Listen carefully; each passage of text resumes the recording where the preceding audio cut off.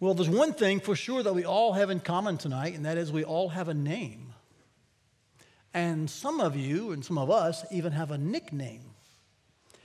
When I was growing up, I had close to red hair.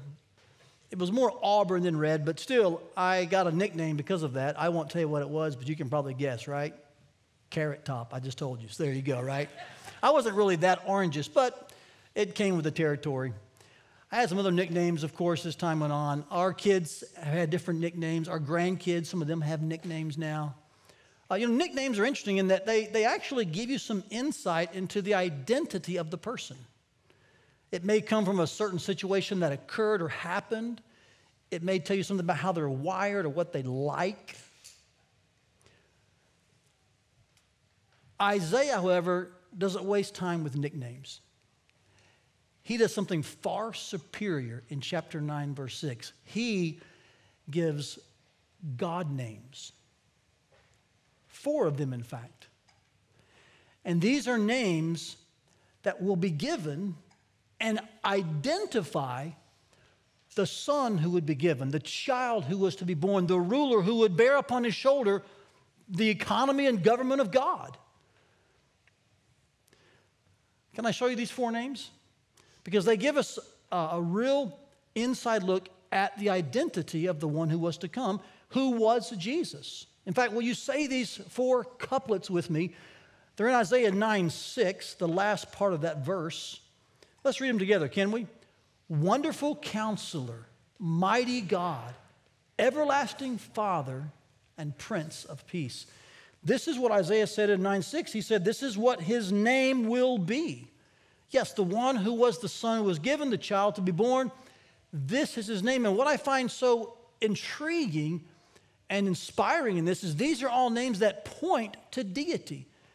They're names that refer to the activity of God, yes, but here they're ascribed to the one who was to come, Jesus. So it's saying to us in very prophetic but yet poetic language, the one who is to come will be God in the flesh. And so we see in Isaiah 9:6 in these 4 couplets of names just really some beautiful, bright, and radiant markers about Jesus Christ's identity. Will you say that word with me? Identity. I want you to remember that word and I'm going to mark it down because it's the 4th way or aspect in which we see Jesus' brightness during Christmas. Throughout December, we've been looking at Isaiah 9, the first 7 verses, and we've seen so far that he is the reason Christmas shines brightly. He's the person that is the pinnacle of all of God's progressive plan. And when we look at Jesus more closely in this chapter, we find that there are 4 things that really, I wouldn't say make him shine brightly, but there are 4 things about him that are very radiant. His humanity, his deity, his authority, those are the first 3 weeks, and now we're going to see his identity. And I'll look at the final 3 this coming Sunday. Can I tonight, just for a few moments, look with you at this first title, this first identity marker, that he is a wonderful counselor. Let's just look at that one for just a few moments. And let's try to explore those 2 words, can we? The word wonderful there is used about 80 times in the Old Testament. The vast majority of the times it is used, it refers to the Lord's miraculous works. And so the word really contains the idea of something that's supernatural, miraculous, wrought about and brought about by God. In fact, in the Hebrew language, which is what the Old Testament was written in, it's the word they have that is most closely related to what our word would be supernatural. And this is what wonderful means. When you think about the word counselor, he's not simply saying he's just an advice giver or a suggestion maker. The word is far more than that. He's describing someone who actually appoints and sets up plans that don't fail, who directs and orchestrates. And I think we have to understand that this kind of counselor, this kind of one who directs, appoints, and orchestrates doesn't fail because he is miraculous. The word that modifies counselor is wonderful. And so because he is supernatural, he's miraculous, then whatever he says, whatever he wills, and whatever he does is perfect. It's exactly what is needed. And so the author here, Isaiah, is saying about the one who's to come in terms that are used for God. He says it about Jesus. He is a wonderful counselor. Let me just give you one more nugget about these two words. When you read them and you see them as an adjective and a noun, and so wonderful modifies counselor, and that's a good translation, but in the actual Hebrew text, these two words, they're both nouns. So we could literally and delightfully say, the one who was to come, the son who was given, the child who was born, he is a wonder of a counselor. I mean, doesn't that just kind of light up your spiritual taste buds? I mean, Jesus, a wonder, a miraculous, a supernatural counselor, director, orchestrator. Isaiah 29:28 says this. Listen very carefully to how Isaiah uses these words, and I want you to remember, these are words he uses about God the Father, Yahweh. It's actually 28:29. Look what he says. This also comes from the Lord of hosts. He is wonderful in counsel and excellent in wisdom. And yet those same traits are ascribed now to the one who's prophesied to come, showing us that, yes, the identity of Jesus will be that he is God among us. Now, a word that I like to use to describe this would be supernatural wisdom. This is what a wonderful counselor brings or does. He has supernatural wisdom. And this is what Jesus had. In fact, not only did Isaiah prophesy about this, but Jesus fulfilled this in a very unique way throughout his life. Several times in the New Testament, you'll read that Jesus exhibited supernatural wisdom. He just knew things. He acted. He spoke with incredible divine knowledge. One of the instances that I find most remarkable, though, is in Luke chapter 2. It's when his parents were on their way to Jerusalem for their annual feast of the Passover time.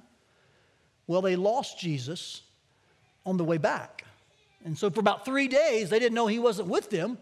They realized it, rushed back. They found him in the temple. And when they walked in, here's what Luke records they observed. That all who heard him were amazed at his understanding and his answers. That's a wonder of a counselor, isn't it? And in fact, I'd encourage you to remember, who was in the temple with Jesus? It wasn't like the nobodies and anybodies. I mean, they were all the somebodies, right? These are the religious architects of the landscape there in Jerusalem. These are the folks who were supposed to know the law and the prophets. They were the ones who could design exactly how you should operate and act spiritually, right? And they were the ones who were amazed. They were the ones asking the questions. And Jesus, as a 12-year-old boy, was astounding them with supernatural wisdom. Why? Because he is a wonder of a counselor. And so, in all frankness, here's the simple truth tonight.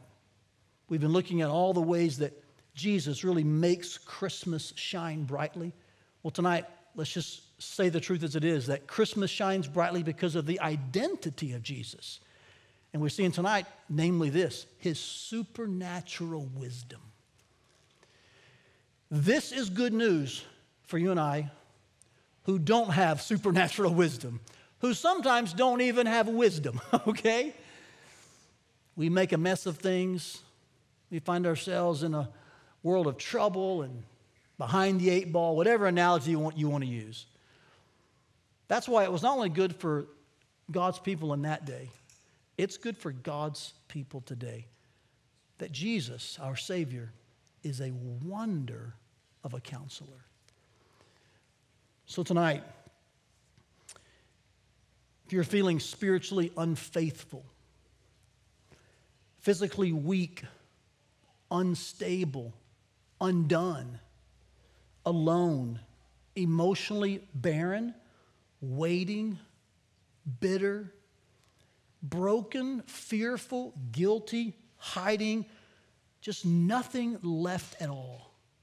If that's you, I bring you great news, glad tidings. Jesus, who was born in the manger, is a wonderful counselor. He knows exactly what you need and what to do. Those words I just mentioned, those words that can sometimes be an adjective or sometimes a noun, unfaithful, broken, bitter, tired, weary, all those words I just mentioned. I mentioned them because they're precisely the words that were used a few nights ago in a song that Julie and I heard. We had just finished reading our Advent scripture for that night. And so we played a song, and as it was playing, sometimes we'll talk, but on this night, we just sensed we should just listen, and it rattled off all these words. You know, the words that describe you on your worst day, not your best day. The words that seem to recount events that you want to forget, not remember. The song finished, and there was a few seconds of silence. And I said to her, I've been every one of those words to the Lord. And most of them to you, probably. At some point in my life, every one of those words would describe me. I was feeling overcome with just spiritual nakedness before the Lord.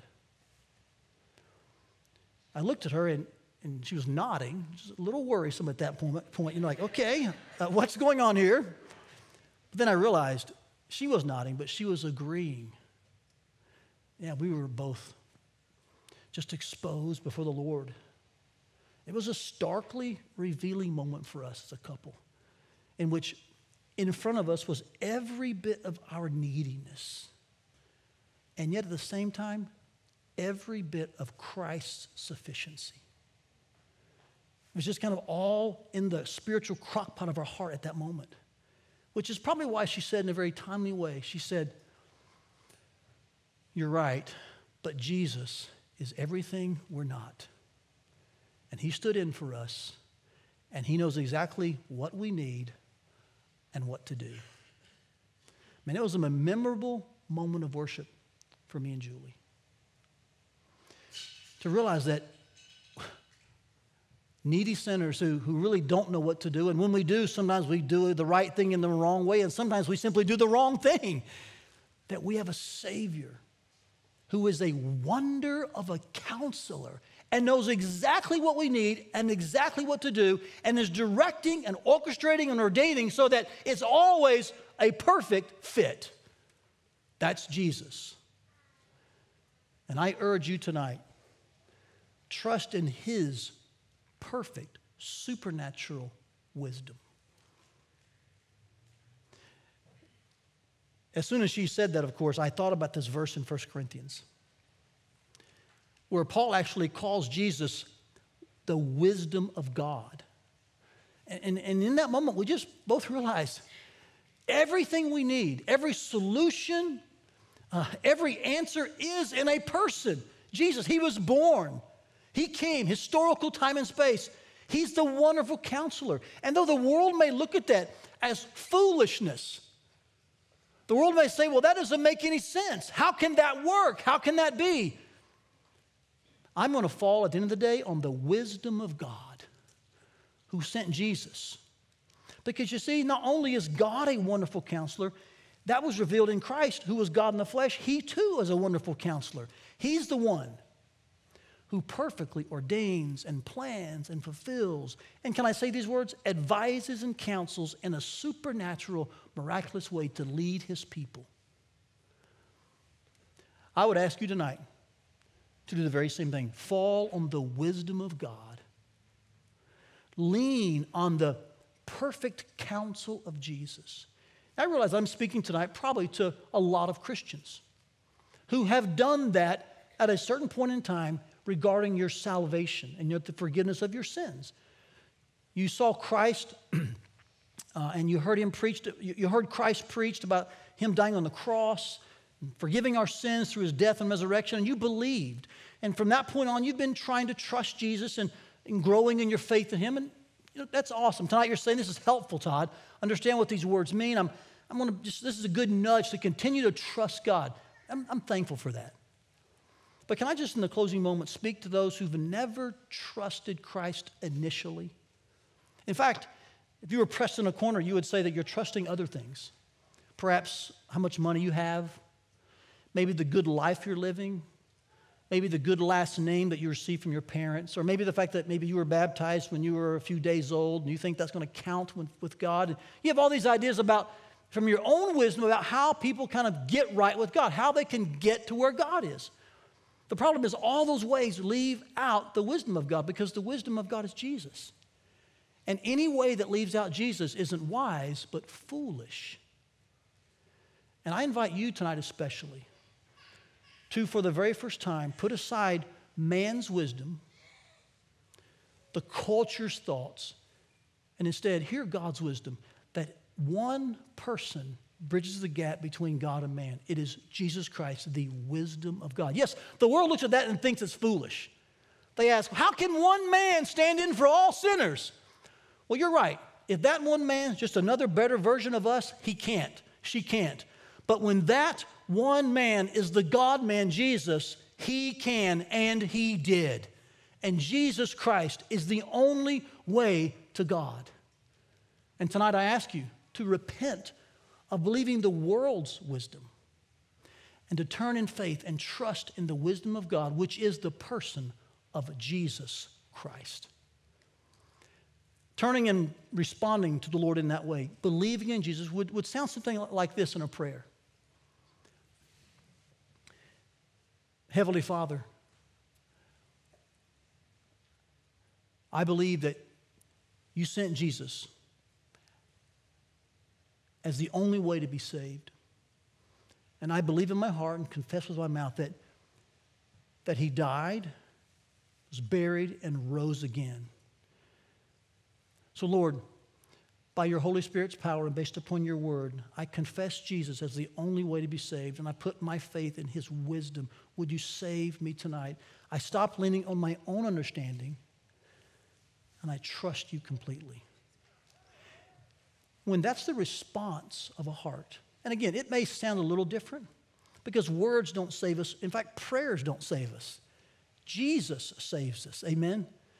But often it's a prayer like that shows the Lord our heart. And so a prayer like that saying, God, yes, I trust you, not myself, others around me, or the world or the culture. I trust you. God, would you save me through your wisdom, which is Jesus?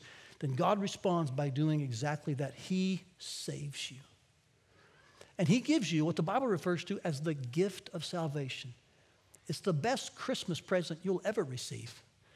And if tonight you prayed that while you're sitting in that chair, your eyes can be wide open. You can be thinking, hopefully you are with me. But if while I said that, you were like, that's my heart. That's what I'm praying tonight. I want to trust Jesus, not myself or others or the world. I want God to save me through his wisdom, which is Jesus. Would you just text these words to 94,000? Would you just text, I got saved, to 94,000? In fact, I would ask you this. Text that before you leave the building. If you put it off, so I'll do it later, you'll probably forget and you won't. But it's tonight in your heart. You're like, that's the response I gave to God upon hearing the message that Jesus is the wonderful counselor. He was God in the flesh. And he was the one who provided the only way to God perfectly. Just text, I got saved, to 94,000. I'll get that text. I'd love to know that and rejoice with you in the best Christmas present anyone could ever receive, eternal life through Jesus.